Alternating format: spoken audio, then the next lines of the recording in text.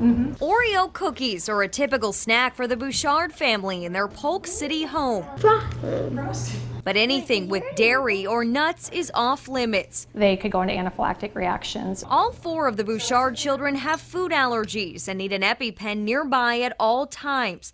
The device saved their son's life years ago. He grabbed his throat, couldn't breathe. He was grasping for air within a minute. One EpiPen used to cost around $100, but when Amy recently went to pick up 4 from the pharmacist, she was shocked. They said that it would be over $500 per kid. So we have 4 children that each require an EpiPen, and so that'll be $2,000. The company Mylan that makes EpiPens recently hiked up prices after the only other company making the product went under. Epinephrine is not that expensive of a drug, so to increase this for families, I think, is shameful. Monday, Senator Grassley wrote a letter to the executive director of Mylan demanding answers to questions about pricing and patient assistance programs.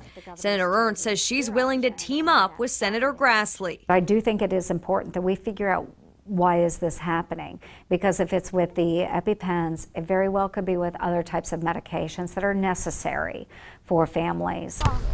The Bouchards say they will make sacrifices to make it work, but they know other families who just can't afford to pay $500 for one EpiPen. I just would hate for families to have to go through that.